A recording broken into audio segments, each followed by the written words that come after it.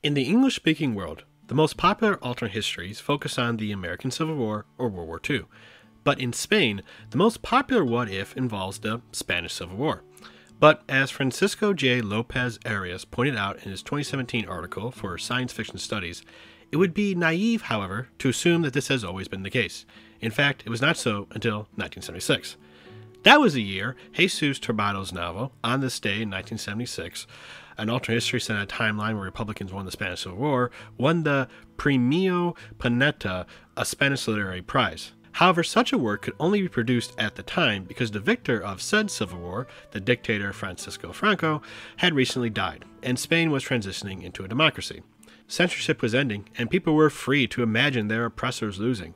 Now, I haven't read On This Day myself, but I too wonder what would have happened if the Republicans won the Spanish Civil War. Hello everyone, I'm Matt Mitcherich, the alternate historian.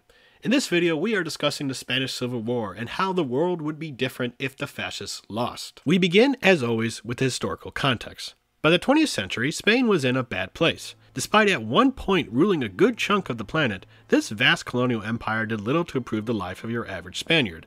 The harsh rule of the landowning nobility and the Catholic Church with their Inquisition, plus the desire for Spain to be centralized rather than allowing the different cultural regions, such as Catalonia and the Basque Country, to have autonomy, made a lot of people angry. Add a bunch of corruption in Madrid, ineffective monarchs, and a population that rarely went to church, and Spain became polarized between two factions. A rising liberal movement that wanted reforms, and a bunch of conservatives who absolutely rejected any changes to the status quo. The constitutional monarchy that came to Spain in the late 19th century didn't help much. Elections were mostly shams, as poor Spaniards were forced to vote for whoever their landlord approved of. Meanwhile, corruption was so bad that the opposing political parties openly cooperated with each other to maintain the status quo rather than institute any real changes. Economically, 20th century Spain had a mostly agricultural economy and was stricken with high rates of poverty, economic inequality, corruption, low literacy rates, and low life expectancy. There was a brief economic boom around World War I, but the economic downturn that followed led to more resentment among the populace, and thus ideas such as socialism, communism, and anarchism spread like wildfire among the middle and working classes. Union membership increased, but attempts to use strikes to spur social change were violently put down by the conservative military. Nevertheless, the radicalization of the populace continued, and the success of the Bolsheviks in Russia was a rallying cry for leftists in Spain. And yet, despite the clamor for change, the Spanish government was slow to do anything to address the unrest outside the usual arrests and random killings. Now, the 1920s were marked by a military dictatorship, which had some support for bringing stability to the nation and having moderate socialists in the government, but it became increasingly unpopular for ruling by decree, taking on national debt to fund useless public work projects, and refusing to pursue any real land reforms. Eventually, the dictatorship was overthrown in 1930, and a republic was declared in 1931 as King Alfonso XIII went into exile, ending the Kingdom of Spain, if only briefly. Although it had mass popular support, the new republic faced many challenges. Not only did they have to deal with the same problems that had been dragging Spain down for decades, but they also faced hostile and reactionary institutions like the Catholic Church and the army. And they had to do this all during the Great Depression. Nevertheless, the Republic did push forward with many reforms. Land reform went through, and Catalonia gained autonomy within the Republic. Women gained the right to vote, and literacy rates increased thanks to a better funded public education system. The Republic also restricted the size of the military and promoted freedom of religion and separation of church and state. However, not only did this radicalize the church and military further, it did nothing to appease many radical leftists. Churches were burned down, massive strikes were organized, and there was even a left-wing revolt in the province of Asturias in 1934. Although these acts were punished, the fear that it could lead to a Bolshevik-esque revolution in Spain drove many people to the Spanish right, which was becoming increasingly influenced by fascists like the Phalangists. Spain was basically a powder keg, ready to blow. The spark came on July 17, 1936. A group of generals in the Spanish army had plotted to overthrow the government in a coup. They planned a coordinated rising starting in Spanish Morocco by the elite Army of Africa, whose soldiers were recruited among the native Moroccans, followed by the rising of garrisons across Spain. The Navy would then ferry the Army of Africa to Europe, and the Republic would be swiftly crushed. Despite ample evidence that it was about to happen, the Republican government did nothing to prevent it, and when it finally did happen, they were slow to respond. Still, the Republic was lucky enough that many of the garrisons in Spain failed to rebel. This was due largely in part to local officials opening the armories to civilians, especially Union workers, who then quickly surrounded the barracks and forced the rebels to surrender. Even better for the Republic, the Navy mostly stayed loyal thanks to the crews overthrowing their officers and seizing the ships. The bad news was that the rebels still managed to secure Spanish Morocco and other parts of the Spanish mainland. Many local officials in these places had refused to arm civilians, especially those affiliated with the Communist Party, and thus found themselves facing rebel soldiers who passed out the weapons instead to their supporters, which included the fascists who then used them against civilians suspected of any leftist sympathies. To make matters worse, while the Navy stayed loyal to the Republic, the Army of Africa was still able to be airlifted to Europe thanks in part to planes supplied by the Germans. So you started a few wars, alright? So you actually started everywhere. I mean, who's counting? Thus, the Spanish Civil War had begun. Now, I'm not going to recount the name of every commander or battle in this war, because that's honestly not important. If you want a detailed summary of this conflict, go check out The Battle for Spain by Antony Beevor, which is a great read and a major source for this video. I will say that this war was a confused and bloody mess. Both sides tend to overemphasize bravery and propaganda victories over useful battlefield tactics or war-winning strategies, causing thousands to unnecessarily die. There were certainly atrocities on both sides, but some of the propaganda connected with them has become so ingrained in the historical record, it's honestly hard to know what really happened and what is exaggerations or outright lies. Still, I can say the rebels, also known as the nationalists, were generally unified. Their factions, including monarchists, fascists, and other conservative authoritarians, did not have irreconcilable differences, and were able to be organized under a single leader, Franco, who was lucky enough that any serious challenger was dead or in exile. The nationalists also had the advantage of better soldiers, and they controlled the best farmland. The latter was important because the nationalists were able to feed their forces a lot easier than the Republic. On the other hand, the Republicans were made up of people of various political ideologies that were often at odds with each other. You had liberals, socialists, communists, anarchists, and even Basque and Catalan separatists. Indeed, it was not unusual for these groups to fight amongst themselves. And while the Republic's military was at first a bunch of ad hoc workers' militias, it was soon organized into a more professional force, which had a numerical edge over its nationalist adversaries.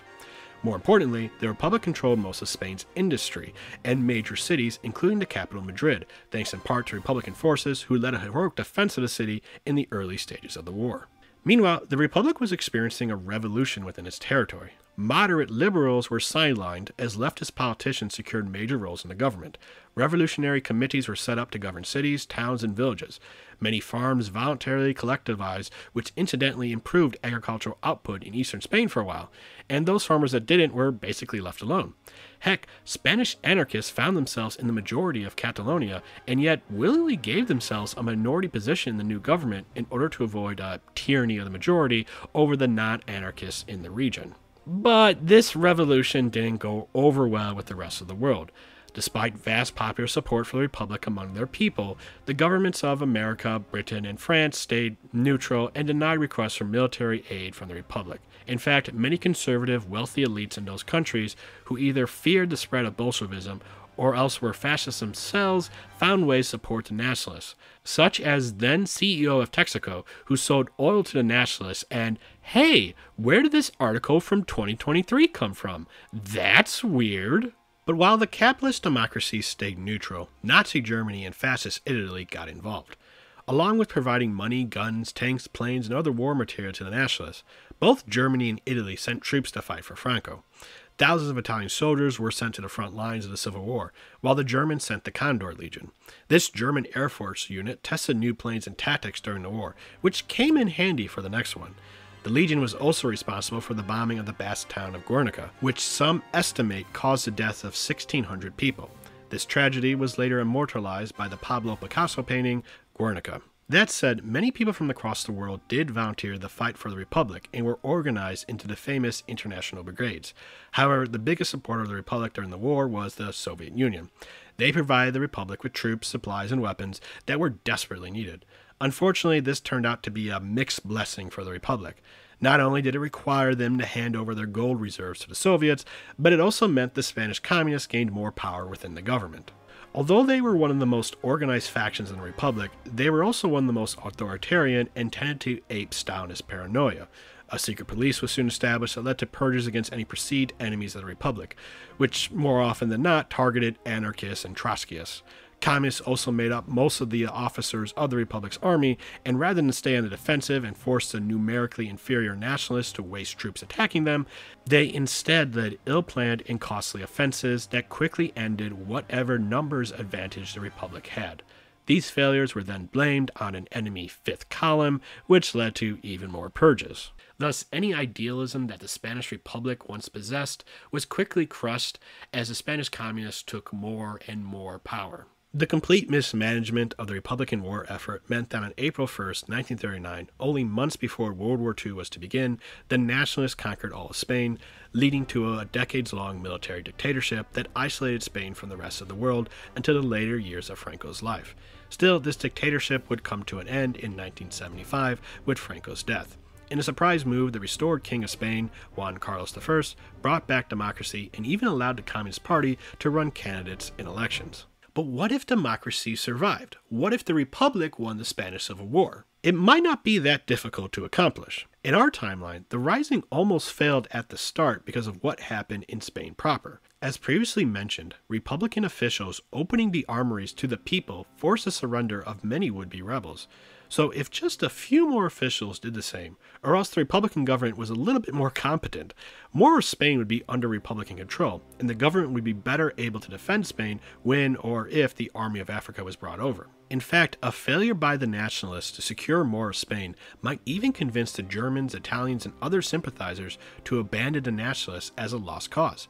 Thus, Franco might not get German planes to transport the Army of Africa to Europe, and while he may eventually figure a way to get them across, any delays would give the Republic more time to liberate territory occupied by the rebels, or allow the Republican Navy or Air Force to intercept any attempts at a crossing. You can even cause some disunity among the nationalists by butterflying away a death that happened shortly after the Rising began. In our timeline, the monarchist general José Sanjurjo was expected to be the commander-in-chief of the nationalists, but he died in a plane crash only 3 days after the Rising began. This led to a power vacuum that was quickly filled by Franco. But in this alternate timeline, with the multitude of failures racking up for the nationalists, perhaps General Sanjurjo does not take that fateful flight and thus lives to command the nationalists. If a power struggle then develops between Sanjurjo and Franco, it could make it next to impossible for the nationalists to effectively fight the Republic. Thus, the Republic's military, still likely receiving aid from the Soviets since the capitalist democracies would probably not want to arm the leftist revolution that may likely still be happening in this alternate timeline, are able to liberate rebel territory, inflict several defeats on what units of the Army of Africa are able to make it to Spain. Franco and other nationalists, realizing the war is lost, flee to friendly places like Portugal, Italy, and Germany, while the Republican Navy transports troops to reoccupied Spanish Morocco and any island territories still held by the rebels. So, the Republic has won the Civil War. But what happens next? Well, for one thing, there is one more country in the world with the color purple on its flag. But on a more serious note, the victorious Republic would be a lot more leftist politically. As mentioned in our timeline, moderate liberals fell from power, and this would likely continue to be the case in this alternate timeline. So expect more socialists, communists, and perhaps even anarchists in the government. Unfortunately, as I mentioned earlier, these factions fought amongst themselves almost as often as they fought the nationalists, and without a common enemy to face, these old rivalries are likely to erupt again. Thus, I see three paths for the victorious Republic to take in this alternate timeline. The first is a communist Spain. This is because the Spanish communists were the most organized and fastest growing faction during the Civil War, and were one of the few factions who had the direct support of a great power, the Soviet Union. Their tendency to purge people from other factions also meant they are unlikely to tolerate competition in the Republic. As one political commissar in Spain confidently wrote to Moscow during the war, and I quote, "Victory is not possible without the active participation of the communists. Victory means an even greater strengthening of the position of the Communist Party. A final victory over the enemy means for the whole world the political hegemony of the Communist Party in Spain, a Republican Spain raised from the ruins of fascism and led by communists, a free Spain of a new Republican type, organized with the help of competent people, will be a great economic and military power, carrying out a policy of solidarity and close connections with the Soviet Union." So, the Republic of Spain becomes the People's Republic of Spain. The second scenario is that any attempted communist takeover fails, and fighting breaks out between the various factions, including Basque and Catalan separatists. The Spanish Civil War thus continues, except without the nationalists. Now, the communists would still retain most of their advantages. However, with World War II likely happening in Europe, it's unlikely the Soviet Union would be sending them any weapons. This scenario is certainly likely, especially when you consider the warlord era in China lasted from 1916 to 1928, and then the Civil War between the Chinese nationalists and communists lasted from then to 1949. So a longer civil war is still a plausible scenario for Spain. The third and perhaps best case scenario for Spain is that Spain retains a republican government, but one dominated by leftist political parties that tolerate each other's existence. This isn't completely implausible, since as mentioned during the Civil War, the anarchists willingly gave themselves a minority position in the Catalonian government. Meanwhile, the Soviet Union supported keeping Spain a democratic republic during the war in order to avoid alienating the British and French by making it seem like the republic was experiencing a Bolshevik revolution. So on my alternate timeline, they may continue with this policy and instruct the Spanish communists to play by the rules. But, assuming that Republican Spain is relatively stable after the Civil War, what else is happening in and around Spain? Well, during the Civil War, there was some in the Republic who reached out to Moroccan leaders about granting them their independence should they rise in revolt against the nationalists. Given that Spanish Morocco is where the Army of Africa recruited from, the victorious Republic might cut Spanish Morocco loose so it couldn't be used for any future power grabs. This would certainly cause problems for France, who controlled most of Morocco, and might have to deal with revolts in their territory. And what happens to nationalist sympathizers still in Spain? Well, this is a touchy subject in our timeline, but as far as I can tell, the massacres and assorted war crimes committed by the nationalists during and after the Civil War were worse and in far greater numbers than anything the Republic may have done. Given some estimates, the number of people killed in nationalist purges was close to 200,000. But would a victorious republic meet or exceed those numbers in their own purges? I mean, maybe. As Beevor pointed out in Battle for Spain, as a general rule, the winner in a civil war executes more enemies than the loser. So while it might feel right to say the republic wouldn't be as bad as the nationalists, there were certainly many examples of class enemies being killed by leftist militias. Personally, I think you would see similar bloodshed in the scenarios where Spain becomes a communist dictatorship or the Civil War continues. Only in my third scenario, where the Democratic Republic continues on, that I think you see the establishment of law and order across the state, stemming any retributions against former nationalists. Of course, we also have to consider the time frame of all this is running up against the ticking time bomb that is World War II. I don't think it's controversial to say that World War II would probably still happen regardless of the events in Spain, although tell me in the comments if you disagree. But how it played out could certainly be different. For example, the Condor Legion got a lot of combat experience, which was useful for the Luftwaffe when World War II finally began. But in my alternate timeline, this experience is never gained, and thus the German Air Force probably performs more poorly at the start of the conflict. But then again, in our timeline, Italy spent billions of dollars in today's money supporting Franco's regime. But if this money isn't spent, Italy is probably better off at the start of World War II, at least financially. Heck, maybe the Axis wouldn't even exist in this alternate timeline. Despite being ideologically aligned, Germany and Italy didn't exactly get along in the 1930s. Italy particularly didn't like Germany's desire to annex Austria, which they did in 1938, because Italy didn't want to share a border with a powerful German state. The Spanish Civil War, however, gave both Germany and Italy an opportunity to work together, which probably went a long way to improve relations between the two. But in its alternate timeline, that might not happen. But assuming World War II still plays out as we know it in its broadest strokes, the Spanish Republic would likely stay neutral in the war, since they'd still be recovering from the Civil War, or else still fighting it. Certainly the Spanish communists would tone down their anti-fascist rhetoric once the Molotov-Ribbentrop Pact was announced. However, I think it is overly optimistic to say Spain would be able to remain neutral in this alternate timeline. You see, in our timeline, the Germans did have a plan called Operation Felix to capture the British fortress at Gibraltar by sending troops through Spain to attack it directly in order to cut off the Mediterranean from British shipping. This plan hinged on the cooperation of Franco, who was reluctant to give it not just because Spain was still recovering from the recent Civil War, but also because Spain depended on Britain for food and fuel. Thus, Franco demanded massive amounts of economic and military aid from Germany, along with various territorial concessions. Hitler balked at these demands, and thus Spain stayed neutral. However, in this alternate timeline, Hitler might just invade Spain, and Portugal too for that matter, and occupy it in order to move the necessary troops through it to capture Gibraltar. Also, the Nazis certainly would not want a state aligned with the Soviet Union on their western flank at the start of Operation Barbarossa, aka the invasion of the USSR.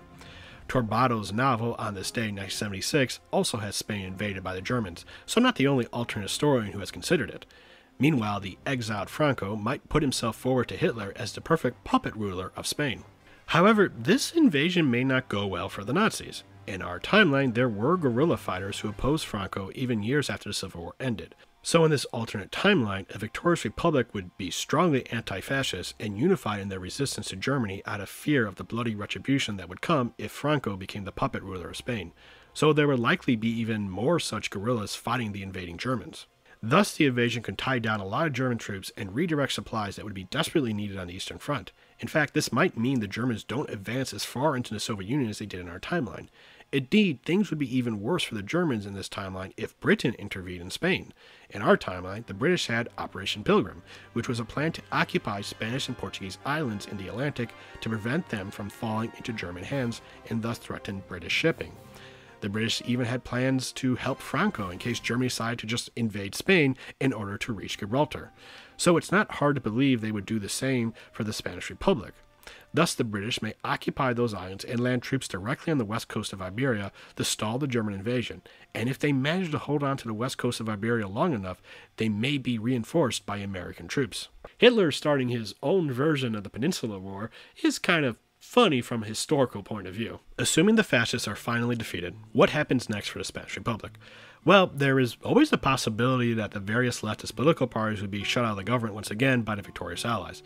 Historically speaking, America has a tendency to force governments on nations that they prefer to work with over what the people want, and they could do this in the timeline where the Civil War continued into World War II. So expect repression of communists and anarchists, and also expect Spain being firmly on the side of the capitalist democracies during the Cold War, with Spain even joining NATO decades earlier. Then again, a Spanish republic that managed to maintain its government and military during World War II might be able to successfully oppose any foreign meddling and thus participate in the Cold War on their own terms. That said, personally I think Spain would be in the non-aligned camp in this alternate timeline. Even if they are a fully communist state, their geographical position means the Soviets can't militarily oppose their will on them like they did in Eastern Europe in our timeline, but at the same time Spain may not want to antagonize the capitalist democracies. Thus, alternate Spain may follow a path similar to what Finland did in our timeline, which is doing nothing to accept the capitalist democracies while nevertheless being more politically aligned to the Soviets. Otherwise, it becomes hard to guess what this alternate version of Spain is like as time marches on. Would the Basque and Catalans have more autonomy, or would a communist Spain crush any possible separatists in these regions? How do communists in Western Europe react to a communist-friendly Spain? Or if anarchists remain an important political force in the Spanish Republic, how does this impact anarchist movements around the world? If the Sino-Soviet split still happens, what side does Spain choose? And would a Spanish author one day win an award for writing a dystopia where the nationalists won the Civil War? I think it's fair to say that the Spanish Civil War would be an important event for the Spanish people in this alternate timeline, as it is in ours. But would the alternate timeline be better than our own? Perhaps it is arrogant of me as someone who isn't Spanish to make such a declaration, but personally, I find any timeline where the fascists are defeated to certainly have merits worth considering. Well, that's all I have to say on the subject. If you enjoy what I do, please like, comment, subscribe, click that bell icon, or support me on Patreon. I'm Matt Mitcherich, the Alternate Historian. Bye.